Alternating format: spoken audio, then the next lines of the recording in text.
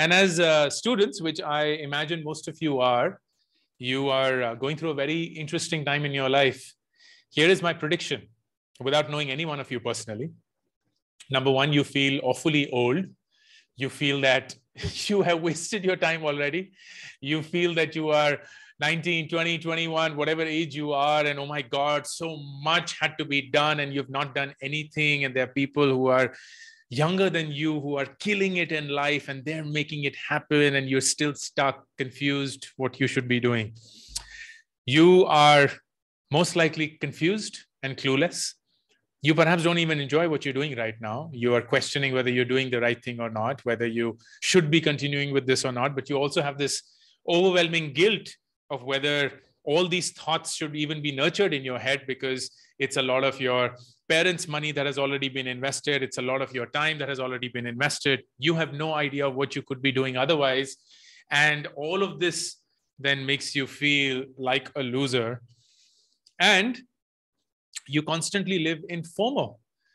You live in a way where you want to do so much, but you're scared of everything that's happening around you that you ironically end up doing nothing.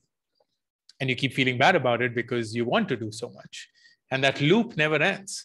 It just continues to spiral and spiral and spiral. And the next thing it knows, it sucks you in within this dark trap that is very hard to escape and get out of. And I have been in that spot. I've been in that spot. I absolutely understand, appreciate, respect all the things that you're feeling. And what I want to do in the conversation today for the next 7 to 10 minutes is to essentially leave you with hope that whatever you're feeling through is transient. Whatever you're feeling through is temporary. What you're feeling through is almost baseless. But that doesn't mean that you don't take it seriously. What it means is that you need to be aware of why you're feeling what you're feeling, because that will be the first step towards helping you in dealing with it. Number one, you're not old. I remember feeling immensely old when I was your age. And I can't begin to tell you how young 42 is, which is who I will become in a few months from now. It all boils down to how you feel you are in that moment of time and the direction you're headed towards. When you're young, no one expects you to be sorted. No one, frankly, expects you to know everything. No one expects you to be conclusive about where you will be, how much will you earn, where will you end up in life, what will life be all about for you. But we think that everyone expects that. And because we think that time is passing by, we are always scared that we are losing out. The truth is that you will always underestimate what you can do over a decade, but you will always overestimate what you can do in a year. I'll say that again. You will always overestimate what you can do in a year, but you will always underestimate what you will do over a decade. So when you're only 20, 1 year adds almost 5% of your life that has gone by. And that is a fairly big chunk of time being added. If you're 20 and you think about a decade, that's 50% of your life that you've already lived.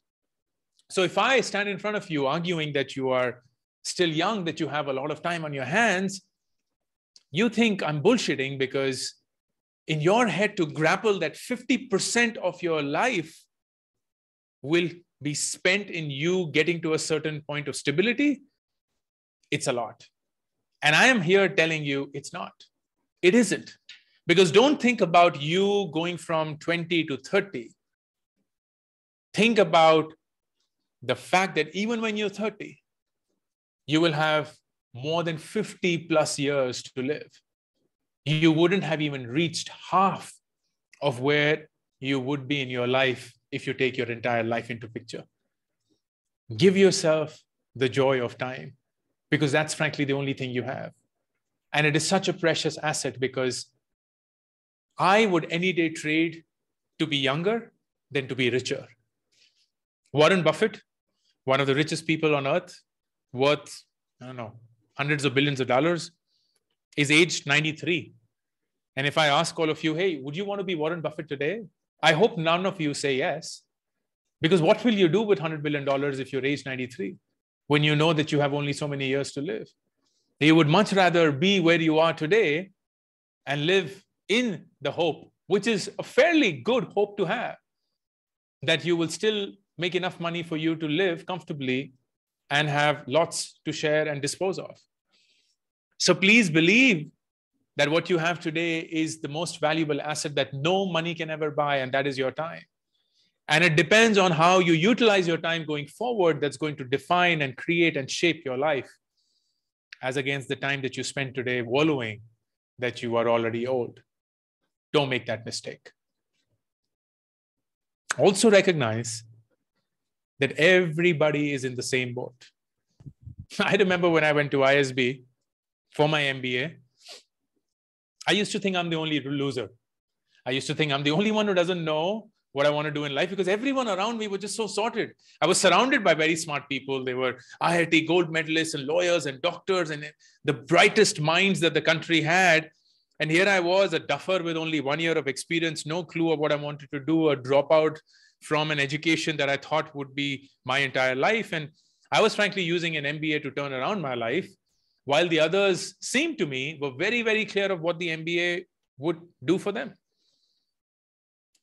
And once ISB got over, and I was catching up with my batchmates from ISB, and we were just thinking about those old times, people were like, you know what?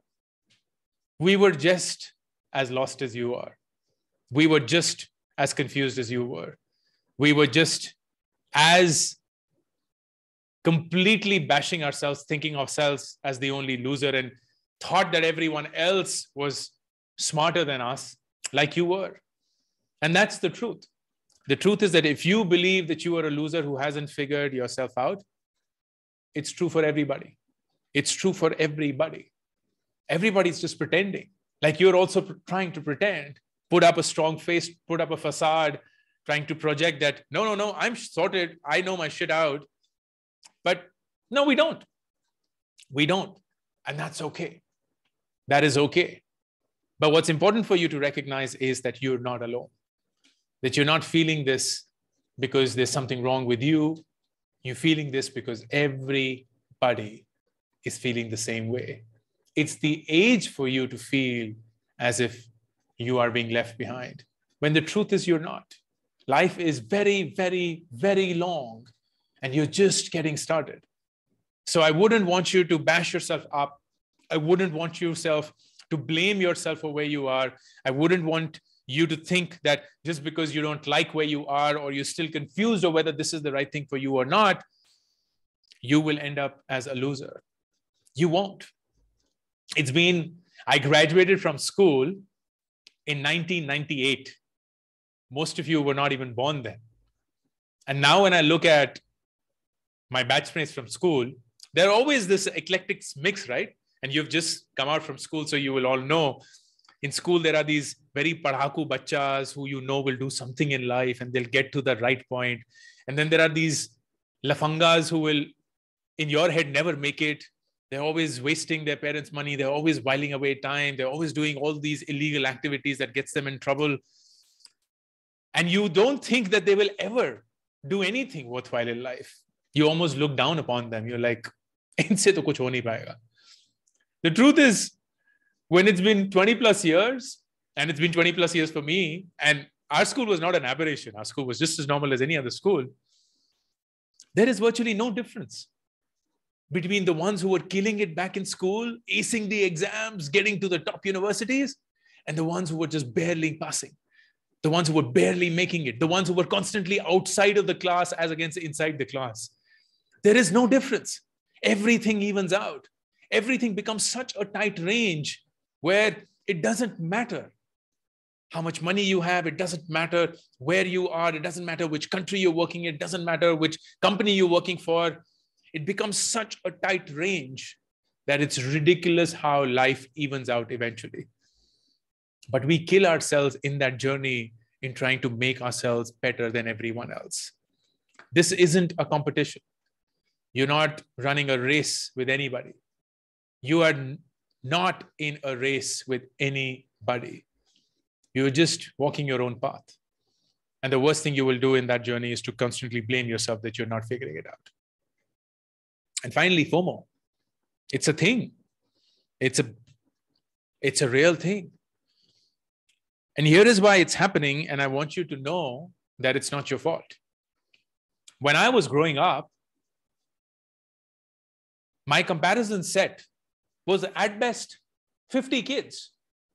Like kids from my school, kids from my colony. That was it.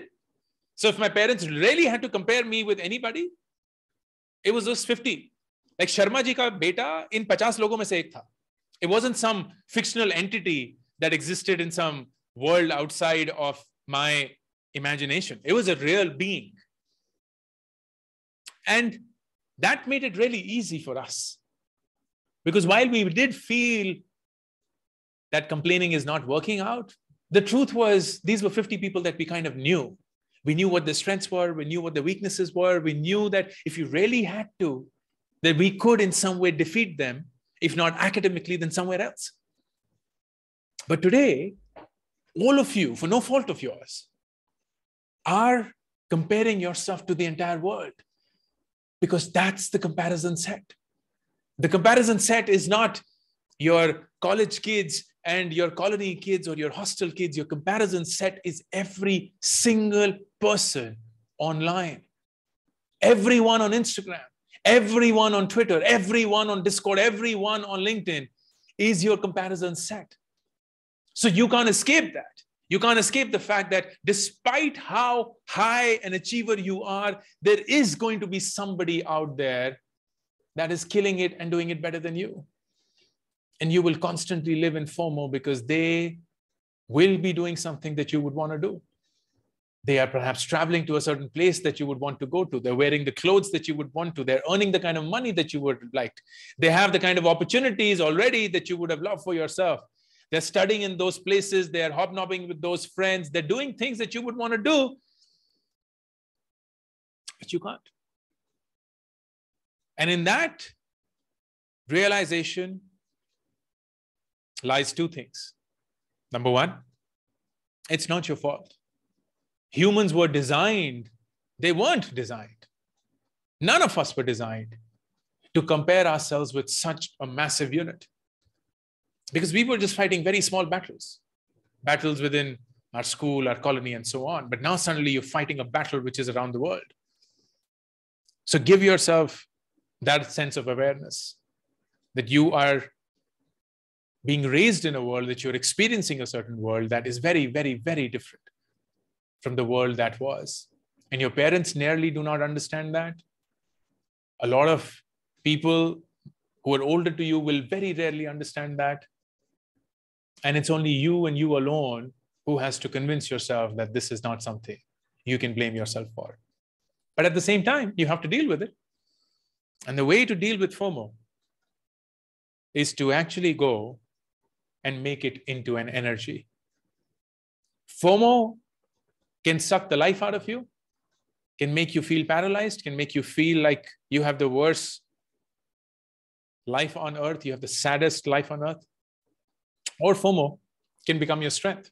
It can become your energy. And the way to do that is to spend your 20s, your years in college, your formative years, when you're meeting so many people, when you're experiencing a whole new self of yours, exploring. Spend that time exploring, not trying to settle, but trying to explore. The world wants you to settle, and you are falling for that trap, my friend. You also want to settle. You want to finish your education as fast as possible. You want to get a great job as fast as possible. You want to start earning money as fast as possible. You then want to settle down, get married as fast as possible, have kids as fast as possible, get that house, that car, that vacation, all of those things that you have planned for yourself, organized in your head as milestones in your life as fast as possible. And that is settling. That is you working towards settlement. That's you working towards a sense of stability that you would want in your life. And I'm arguing that's the wrong way of thinking about the world in today's world. The wrong way of thinking about life in today's world. Instead, explore. Explore because you frankly have no basis to settle. You haven't yet discovered the world in its true glory. There is so much that's happened in the world, so much has changed, and so much is changing so rapidly that you need to spend time in trying to figure it out. Explore. While in college, do not just study what you study. Go out and study different fields. Fields that you're not being taught in college, whether it's digital marketing, whether it's Web3 development, whether it's content writing, whether it's any other passion of yours, any other hobby of yours, any other interest of yours that you want to see how far it takes you. Go ahead and pursue that. As a student, pick up internships. Study with the finest people out there who are doing this. And ask yourself this question: do I enjoy it? Do I enjoy it enough for me to continue pursuing it? And if the answer is yes, continue to pursue it. And keep continuing to explore. Because as long as you keep doing that, you will have a playbook. And here's the playbook that I want to leave all of you before I end today. Spend your 20s exploring. Spend your 20s getting to know yourself. Spend your 20s in making mistakes and learning from it. Spend your 20s in figuring out what all does the world have to offer that ties in with who you are and what you're good at. And by the time you're done with your 20s, find that answer. Find that answer of what is it that you're truly good at after having dealt and experimented with a lot of things that you know is right up your alley, and you will kill it and you will do it better than most other people you know. And then spend your entire 30s in just doing that, in getting so good at it that very few people can beat you at it. So by the time you reach 40, you either would have made so much money that you would never have to work for money, or you would have a job which doesn't feel like a job. And both of these is a great place to be. That would be my wish, hope, and request from you. As against trying to settle as fast as you can in your 20s and then realizing that what you settled for is not what you wanted. And you don't have to look too far away to see that there are so many people in the world, including our parents most likely, who are living lives that they didn't want to live, but they have no choice because that's the only life they know how to live. And you wouldn't want to be there.